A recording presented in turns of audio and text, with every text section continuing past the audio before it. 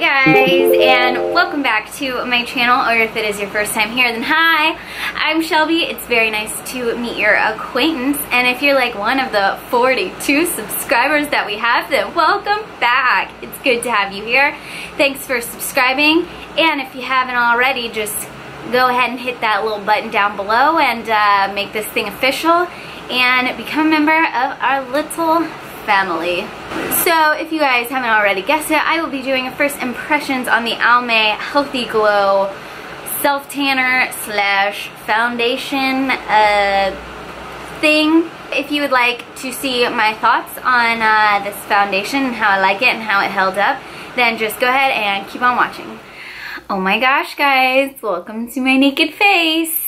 Yes, I am very aware that I am looking very warm right now. I fake tanned on Sunday night. I use Loving Tan in the 2-hour, the shade dark, but I let it sit on my skin for like 4 hours. And it's what I've noticed has helped stay on my skin all week without me having to reapply, because the 8-hour ones, for whatever reason, just like, it doesn't stay on my skin for as long as the 2-hour formulas, but I like to be darker. So we always have my face looking like this for a few days, so I apologize for that. So today I'm going to be testing out, doing a first impressions on the Almay Healthy Glow Makeup and Gradual Self Tanner. So as you can tell, I do put self tanner on my face. It does not make me break out like some people do, but I will say, because I wash my face twice a day, my fake tan on my face always starts fading before the rest of my body. Therefore, I'm leaving myself with like a ghostly pale face and the rest of my body tan. So typically in the middle of the week, I will put a face tanner on at nighttime and I will wake up and be all bronzed. However, there is a reason why I use the 2-hour self tanner. It is because I have a husband, and he does not like the fact that our sheets that we got for our wedding get stained. So I do not like to stain my sheets. So always when I have to wear the face tanner, because it is on my face and because it is an 8-hour product, it will get all over my sheets. So I decided that I would try this little guy, and if this works, then I just won't ever have to have that problem anymore. Where I first actually heard about this was Marie Claire put out a YouTube video that one of the girls who I went to high school with actually is the model in. And she was using this product, and I was like, that's an interesting idea. I picked up the shade 200 Light Medium. The downside to this, the big downside to this, is the fact that there's only 3 shades. I bought this for, I believe, $15.29 at my Rite Aid. Now, I feel like everything in California is just way more expensive. I've heard that it retails for $15. I've heard it retailed for $14. I've heard it retailed for $13. So it is up there in price for a drugstore foundation. Currently, I am using the CoverGirl Healthy Elixir Foundation still, and the Wet n Wild Photo Focus Foundation, and those have been my favorite, and those only retail for like $5 to $10. So the fact that this is $15, like, are you made of gold? So I have already primed my face, and I have all my skincare on. I have my sunscreen on.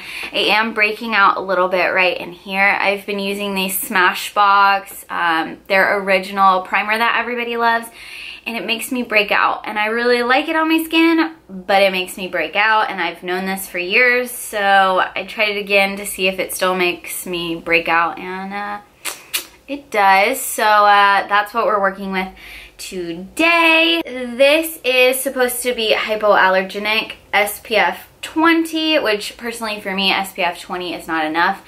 I put on SPF 50 every single day before I go in with any foundation or tinted moisturizer, regardless of if it has SPF in it. I just do that anyway. I'm just going to squeeze this on the back of my hand. It's supposed to come out in like one side. Ooh.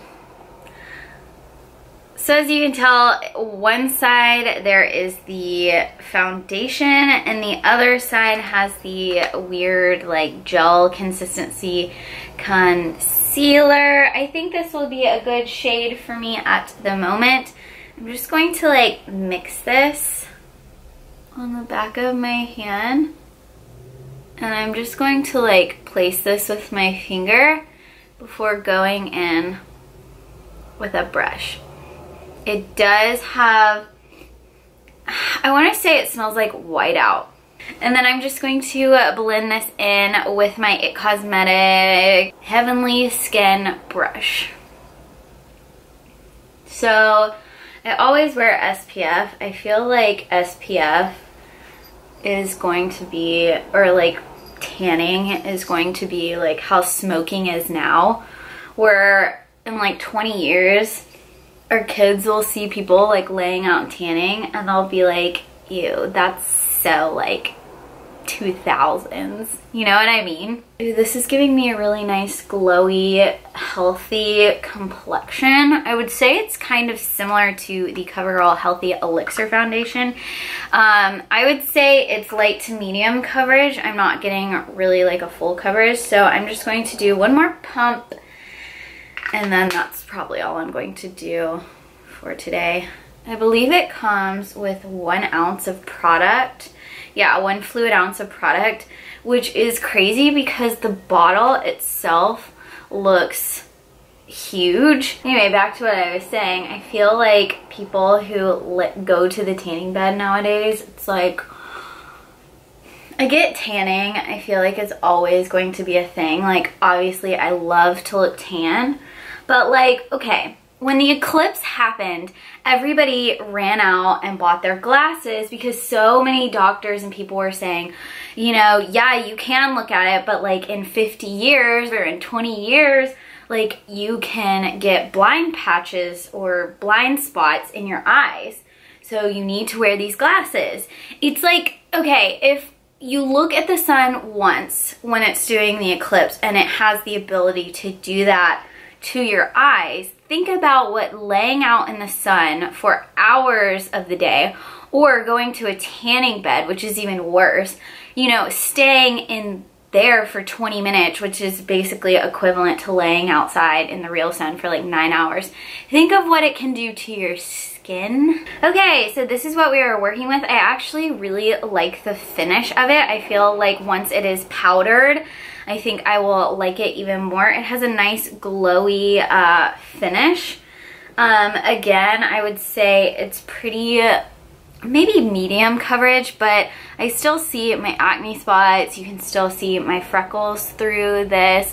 Some would probably consider this like a light coverage. I would say it probably has the coverage of something like a tinted moisturizer or a BB cream. But yeah, so that is what we are working with so far. I don't really notice any scent on my face. It is a tiny bit tacky, but that could be because of my primer that I use. I use the Hangover RX primer. It's not drying down to a powder finish at all, but I really like the nice like healthy glow to it. I think it's really pretty. So I'm going to do the rest of my makeup off of camera, and then I will come back to do another update. Okay, I have finished all my makeup. So far, I'm really liking this. It hasn't settled too much. Let's see. I don't have any dryness, so I have a lot of dryness on my nose, and typically when I use a very mattifying foundation, it kind of enhances and almost creates like a cracking look. I don't have a lot of dryness, not too bad, but like I can typically tell when I get up close. I would say it hasn't really settled into anything like that. I typically have foundation crease right here. The Healthy Elixir CoverGirl one always does that on me after, you know, like a 30 minutes or something. This hasn't creased as hard as that one, but I would say it has a little, just like a tiny bit. But honestly, I have foundations that I love that crease harder in this little smile line right here. And honestly, I feel like on camera, you can't even really tell. I do have a few lines up here. But so far it's looking good. So far it's looking really nice and really glowy. I will see you guys after the workout with my final update. All right, bye. Back from my workout, as you can tell. Yeah, it was definitely a sweaty one today. I actually had my Apple Watch try and call 911 about 5 times because it thought that I was having a heart attack. So if that tells you anything, it was a hard workout. So I just took a look at my face in natural lighting, and I really like the finish of this. I feel like, honestly, with as much as I have sweat, I feel like it has kept, like, I'm not super shiny right now, but I will say, let me zoom you guys in. So I don't know if you can see, but it has sort of creased in my fine lines. And again, that could just be the combination of like the sweat and the foundation and everything. Let me turn up the lights a little bit. Also, I don't know if you can tell, but it's kind of breaking up on my chin area. Kind of like right in this area. Again, sorry about my acne, but it has sort of settled into this area a bit and kind of looks a little weird around here. But I will say that I do actually really like this finish, and you know, I'm going to have to wear this foundation more to see if it breaks up on its own naturally or if it's breaking up because I am sweating. It is really hot. You know, is it the powder? Yeah, so far I really like this foundation. Again, I'm going to have to try it a few more times just to see how the tanner works on my face. If it does kind of leave my face with a nice little glow and kind of helps it catch up to the rest of my body for when I am self-tan and my face is kind of fading. So I will either, again, update you guys in the little description box down below, or I may pop on here in a few days and let you guys know, you know, what I think about it. But so far, for first impression, I am really liking it. I think the finish is absolutely beautiful. Hi guys, so it is later in the day. I came back from my workout, I took a shower, and I ended up putting back on the same foundation that I was reviewing. I have taken a nap, I've been cooking dinner, and I've probably had this current foundation that is on my face right now. I've had that on for about 6 hours, 6.5 hours. So this is what it looks like with a tiny bit more, where I felt like it wasn't totally a great review if I only put it on and then wore it to a workout, which was like in total probably 2.5 hours. So this is what it looks like after about 6 hours. I am definitely a bit shinier.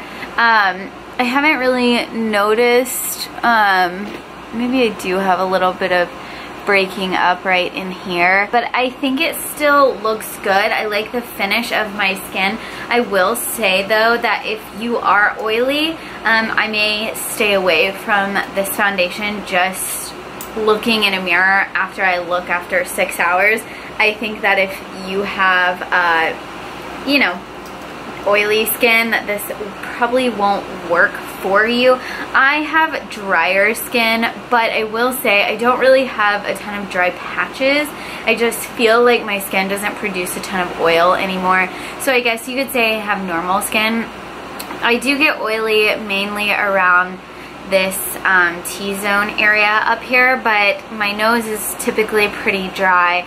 My cheeks pretty much stay the same. So if I do get oil, it's probably around here and up here, but I don't look excessively shiny. Again, my breakouts are getting worse, so excuse that. I did notice that I feel like the self-tanner was slowly changing the color of my skin.